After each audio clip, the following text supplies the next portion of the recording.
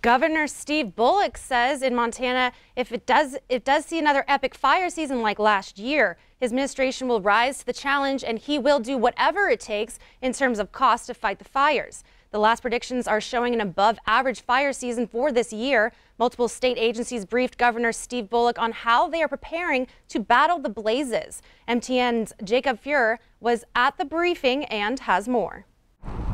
To come up with an accurate picture of just how bad this upcoming fire season could be, meteorologists look at a few factors. They need to understand what forest fuels are available, how dry the state is, and how much moisture is still in the forecast. They are forecasting for most of July, August, and September warmer and drier than average conditions from the Continental Divide westward in Montana. Meteorologists say that warm, dry weather could translate into a harsh fire season with the potential for many fires starting in late July. The fire season could also be longer than last year, extending into September or even early October.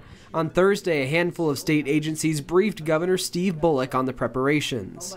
All of us as Montanans certainly have to prepare for the worst, yet also hope for the best when it comes to this fire season. The Department of Natural Resources and Conservation, Bureau of Land Management, the Forest Service, and others are training fire crews and checking ground equipment and aircraft to be ready at a moment's notice. Governor Bullock said the state has also secured funds to train the National Guard to fight fires if need be, rather than just providing security. With regard to the cost for fighting potential fires, Bullock said he'll do whatever it takes.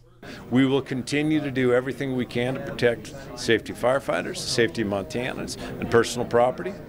I certainly hope that we don't have a fire season like we did last year, but if we do, we will rise to the challenge and we will figure it out. In Helena, Jacob Fuhrer, MTN News.